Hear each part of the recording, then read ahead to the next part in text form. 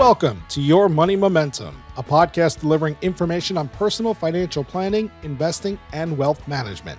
Hosted by global wealth advisors Tom Kennedy and Kevin M. Curley II, this show will feature market discussions, strategy, and practical advice aimed at building momentum with your money.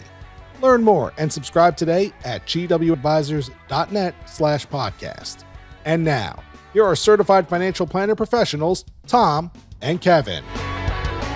All right. Welcome, everyone. You're listening to Your Money Momentum. My name is Tom Kennedy, and Kevin Curley is with me. Kevin, what's up?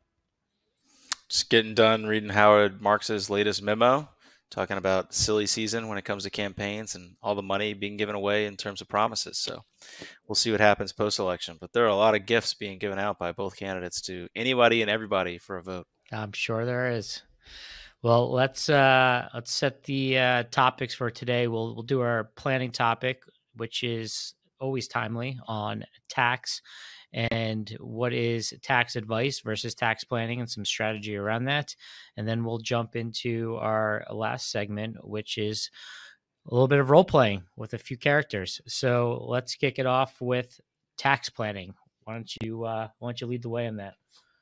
Yeah, so unlike your tax return, as far as filing with the IRS, there's something else that your, say, financial advisor or your wealth advisor, depending on what they consider their title to be, can do for you, which is tax planning. And so it's really looking at what is the reality today and what it could be using different strategies. So some of it can involve education, so explaining how different types of taxes are assessed, which investment products are taxed a certain way. But otherwise, it's reviewing your tax return and going, what if? What if we did it this way? Or what if we did it that way? So some of the low-hanging fruit that I'm sure Tom will be happy to jump in on is tax loss harvesting. That's a classic one. Investing in municipal bonds, that's a good one as well. And that's especially prevalent for those in high-income tax states or those just who have high income and paying a large amount. So you can get tax-free income, that can make a big difference. So when you see how much you're paying on that, that's ordinary income tax, switching to a municipal bond, that could be a suggestion that your wealth advisor comes up with you by reviewing your tax return. And this is in contrast when it comes to tax advice. Your CPA, they're collecting the information, they're following the rules. Oftentimes, they're telling you what to do and how to do it. Your financial advisor is going to review it and say, well, what if we did it this way instead? Yeah, this is, I don't know if it's an industry thing or what's going on, but, CPAs are more, how do I say this?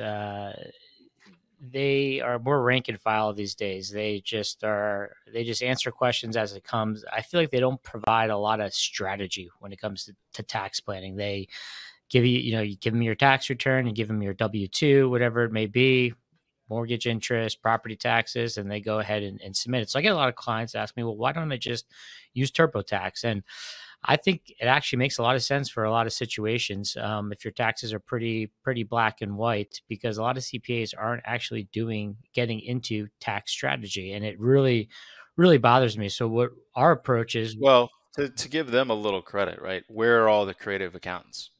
Yeah, I don't know where they went. The good ones are they're all in jail.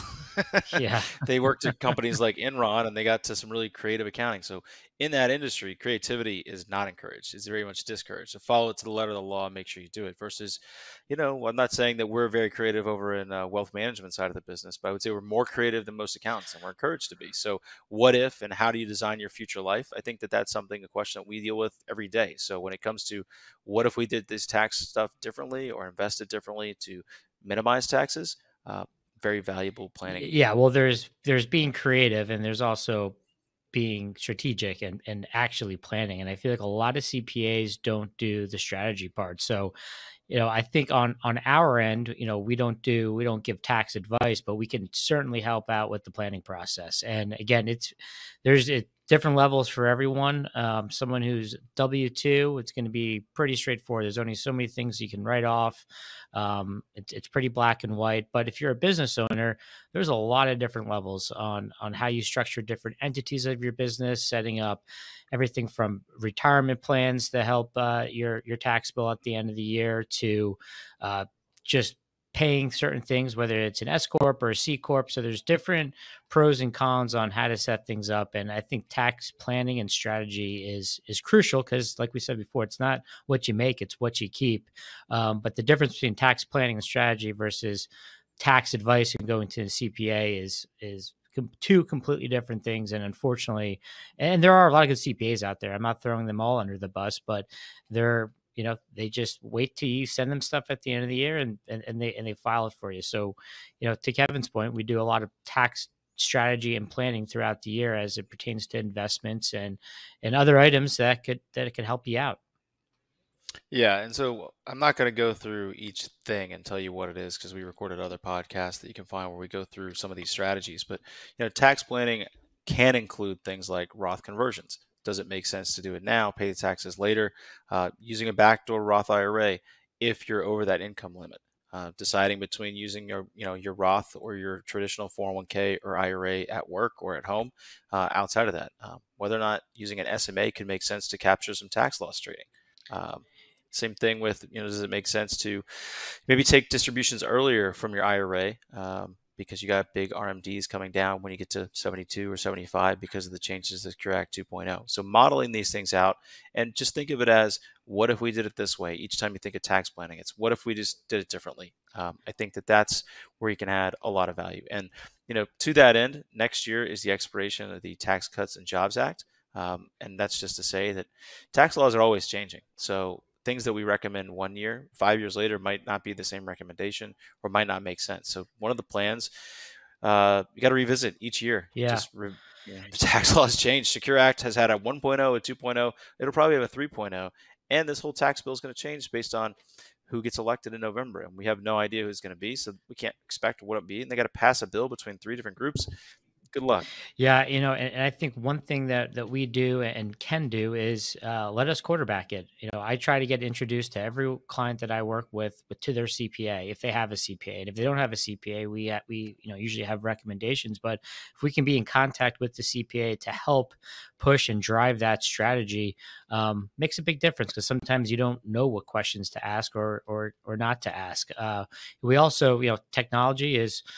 We got technology for everything now. We use a software called 𝙔𝙤𝙪𝙧, which is really, really nice. It lays out basically, here's what you made, here's the limits on Roth conversions or IRAs or what you can contribute to. And it's really essentially a one-pager that can just keep track with the tax code. Again, it's not tax advice and we're not filing the taxes, but it helps us just guide through the process throughout the year just to make sure that you're in the best possible position. Because like you said, that Trump's tax law is sunsetting at the end of next year. It's going to be very fluid depending on what happens in November. And, I don't know if taxes are going up, but I can pretty much guarantee they're not going down. So it's super important to have a good tax strategy, especially the more complicated your situation is. And you might not even know that it's complicated. There could be real estate, inheritance. So there's a lot that comes up that has a major, major tax implication. And sometimes getting ahead of it before those liquidity events or inheritance events happen could save you a lot in the long run. Yeah, and that's one of the goals of tax planning is to reduce your lifetime tax bill or possibly a multi-generational tax bill.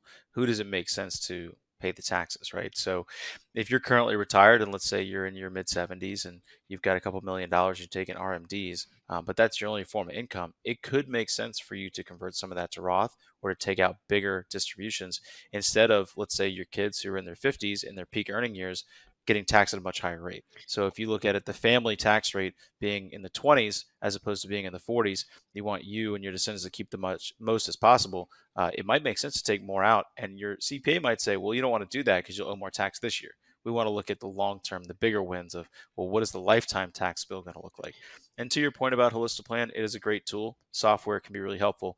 One of the ways I find it to be helpful is instead of reviewing tax returns by hand and going one by one, I can do 100 a year as opposed to doing 10 a year. So it means I can provide the services to more clients as opposed to before. It took so many hours to go and look and see, well, what did they have as far as ordinary income from interest? Yeah, we get it as one little number on the sheet. It's AI, it's coming, Tom. Get ready. It's helpful. And talking about long term, that's good. That's a great point. Taxes obviously matter for the year that you're in, but long term planning, you might not think you need estate planning, but if that lifetime exemption amount drops down to 10 million, it could even go lower. Who knows what it's going to be? Anything above that, you're going to be taxed at 40% when you pass. So there's different strategies to help offset it. Trust planning, life insurance could be used as a great vehicle to offset some of that. So it's a large topic, too much to cover here. But point being is, tax planning is crucial, and I personally wouldn't rely too heavily on your CPA to provide strategy, because I feel a lot don't at this point, and it's more just whatever comes in, they file and they move on to the next one. Yeah, I think that's really helpful. And to your point about estate planning and estate taxes, when that sunsets, we're going to go from about 13 million per person as the exemption back to 5.5 million. Now that 5.5 will be adjusted for inflation, but we've kind of seen how the government can kind of play with inflation numbers for the last 5 years. So that 5.5 might turn into 6. It might be a smaller number, and it doesn't have to do. It just reverts back to the old numbers. So that's a pretty significant drop, especially for a married couple that had $26 million that was all going to pass tax-free, to now only having 10 or 11 that's tax-free. So obviously a high-class problem, champagne problems, but still, why pay if you don't have to? Yep. Let's try to find ways to minimize taxes. So pay all that you have to, but don't pay more than you have to. I like that. All right. Well, let's see what all these characters that we find out in the newspaper and run around the world are up to. All right.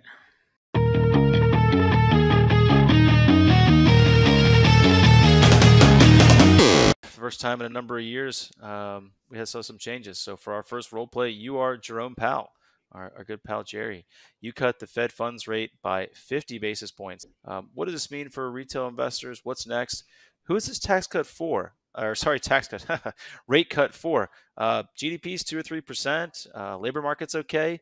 Who are you cutting taxes for? Well, I haven't gotten it right on the way up. I'm probably not going to get it right on the way down. And it's not a coincidence that elections are coming up in November and we saw the first cut. But I do think the economy is looking better. Inflation's heading in the right direction. And I don't want to hold for too much longer. So I am going to start dropping rates as I did. And we're going to look at it as the data comes in. But I expect rates to be a full 1.5% lower by this time next year. And if we can pull off this soft landing and the growth numbers stay strong and inflation doesn't tick back up, I think the neutral rate might be a little bit higher than I once anticipated. And getting those rates probably closer to 3.5%, 4% might be the new game plan. Now, I think this will help out, be a tailwind for the economy. It's going to help out, not only retail investors, it's going to help out small businesses. The biggest line item in a P&L for a small business is debt. That's how they grow. And most of that debt is variable and goes up as rates go up. So as rates come back down, that's going to add to the bottom line.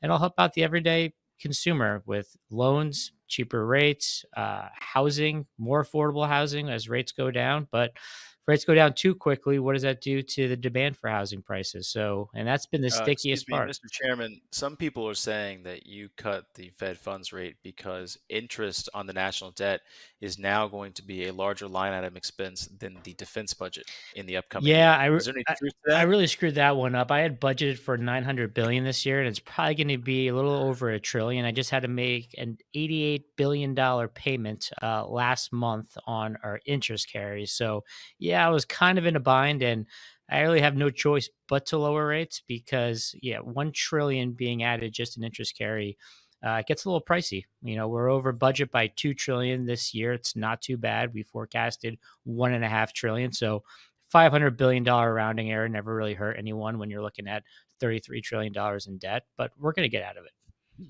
So price stability, labor markets, and I guess we'll add in limiting the interest the U.S. government pays. You have a third mandate. Good luck with that.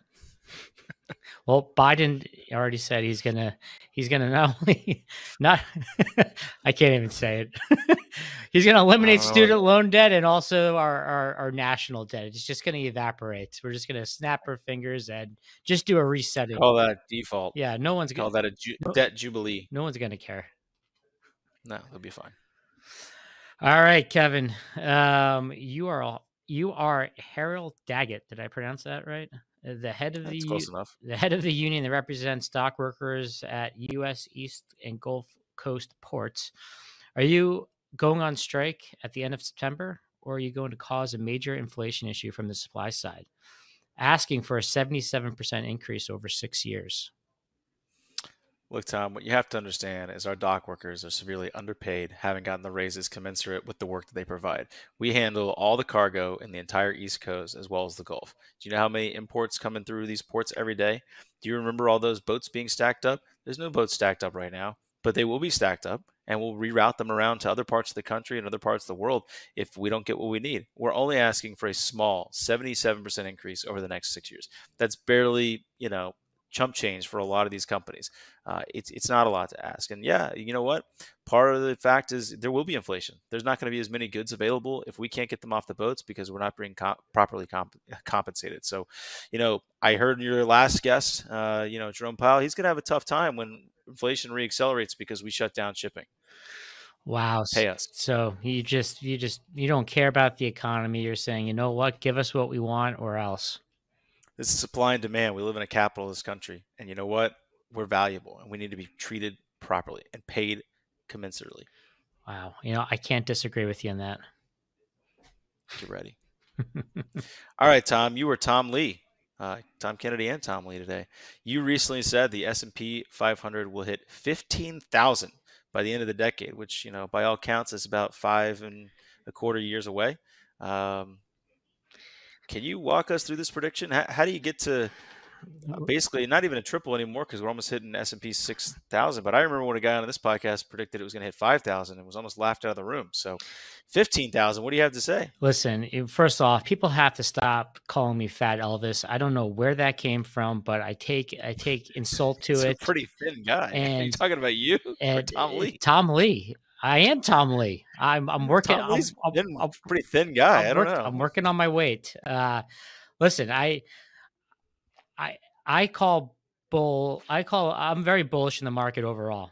I got Bitcoin at 150,000 by year end. We still have 3 months. I almost guarantee it's going to go there.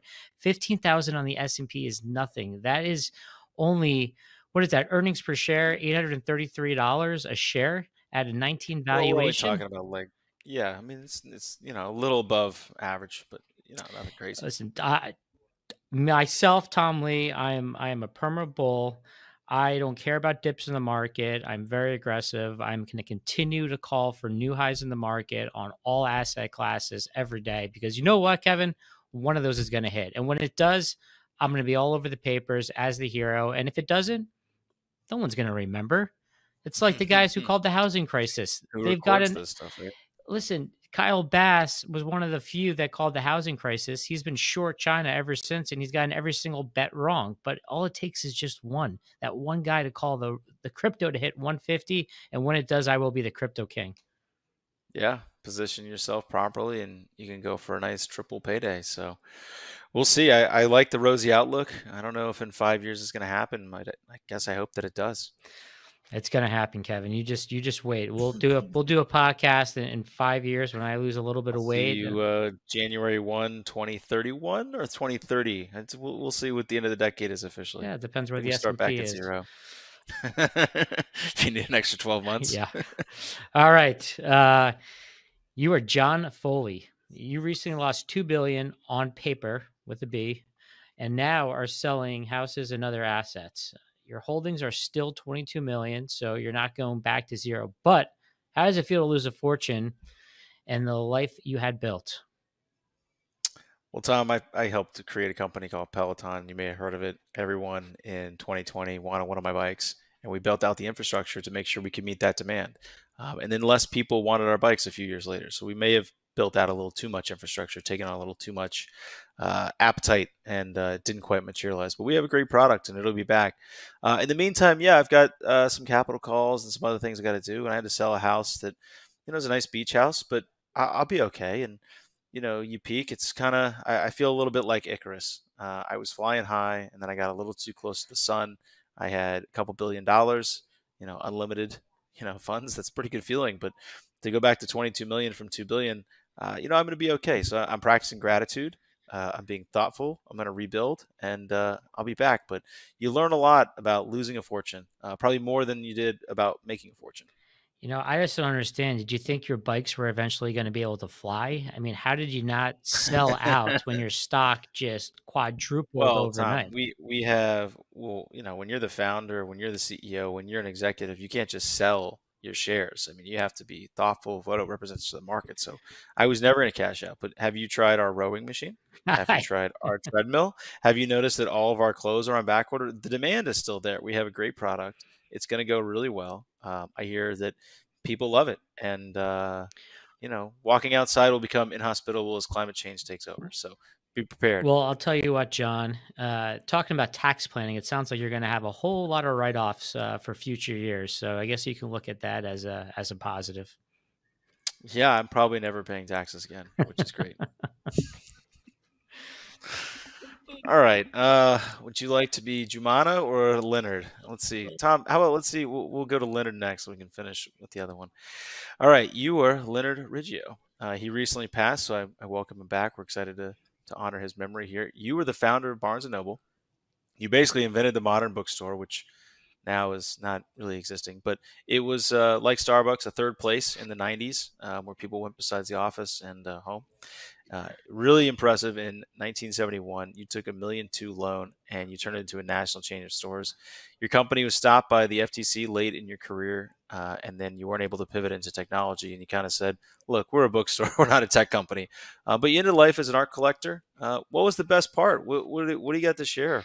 The best part, Kevin, there's this little thing called Amazon today. And I believe that Jeff Bezos would not be Jeff Bezos if he didn't try to put me out of business and compete. And I think I gave him all his good ideas. So you can thank me for all your same day delivery needs and everything that takes place in the e-commerce world today. But with that being said, even if you don't take that stance, I did extremely well for myself. I made out very well, very, very well. I went public. I got bought out by a hedge fund who took us public. I owned a good portion of that stock, and the best part was I created a bookstore from almost nothing, $1 million loan, created into over 488 stores worldwide, and I take a lot of credit for what's going on today in the e-commerce market. Yeah, well, you always were better than Borders, so you could look down at them. And it's funny, the FTC really towards the end, right before things turned on you, was coming down that you were too powerful, too dominant in the marketing, charged you with monopolistic behavior, and then shortly thereafter, your company basically ceases to exist. So government always late to the party in blocking mergers and other stuff. All right. Got one more? Or are you ready to be done? No, let's do it. Jumana Salihin. Is that how you pronounce that? Are you asking me my own I'm name? asking your own name, Mr. Jumana. I'll tell you who I am, Tom. I am the chief economist and head of investment strategy at Vanguard Europe. Now you can ask your question. All right. Well, you say the bond market and stock market will have similar returns over the next 10 years, but bonds have a quarter of the volatility. So I ask you, are bonds better value than stocks over the next decade? I think so. I think this is the case for a diversified portfolio, not just of diversified equities. But if you look at, especially pre-cut, maybe they say a month ago, long-term expectations for intermediate bonds or long duration bonds, whether they be government bonds or municipal bonds or even corporate bonds, and you were having yields of 4 to 6%, somewhere in that range. So we'll call it 5. And in the future, you expect R-star, like Jerome Powell was talking about, go down to 3. We got basically 2 points down on that. So we're going to see 24% increase over the next 10 years in the principal value of those bonds. And meanwhile, you're going to clip all those coupons. So pretty steady, pretty easy ride. When we looked back at high interest rate regimes, what we found is that they had very similar returns over the next 10 years. But what we also found is you didn't have to go for the wild roller coaster ride that you get in equities. So when I look out and say, what's the best value over the next 10 years, say, well, if I'm going to end up with 7 or 8% as my annualized return, do I want to lose half my money twice? 2 out of 10 years, stock market crashes. Bond market doesn't crash that often. Usually, our worst year's down 9. Now, we did have a weird 2022 in bonds, but otherwise, I mean, tell me why. Why would you want to go have all this risk, make 7% in the end? I don't know. I feel like you're just talking your book a bit. I have a feeling that if you look at your investors, you got the majority of them in bonds. I could be wrong. Look, we have a diversified strategy at Vanguard. We focus on cost and keeping those low.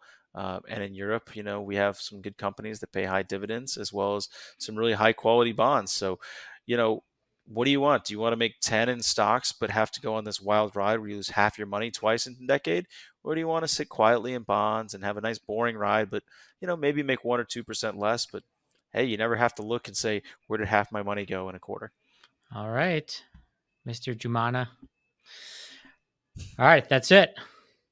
Good role play.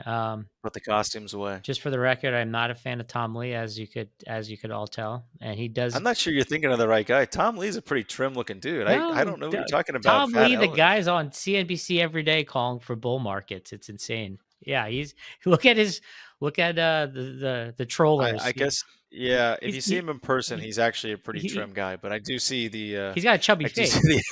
I see the. You see the fat Elvis resemblance. I see the Elvis resemblance. The first picture that pops up on Google when you look it up.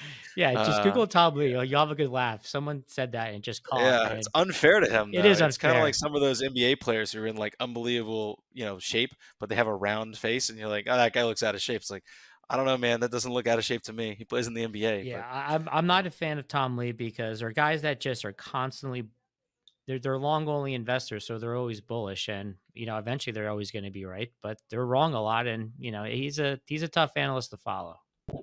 Yeah, I see your Michael Lewis going infinite book behind you. Did you see? We'll say the number 2 person of that company. Yeah, she's got 2 years, all kinds of trouble. And 2 years and 11 Did billion. You see 11 billion? Yeah.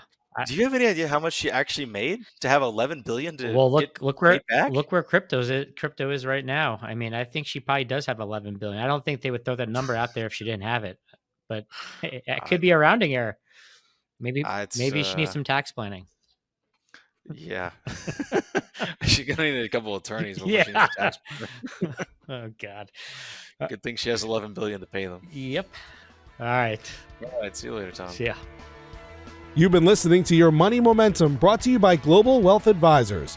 To learn more about GWA and its talented roster of financial professionals, head on over to gwadvisors.net. Thanks, and we'll see you next time on Your Money Momentum.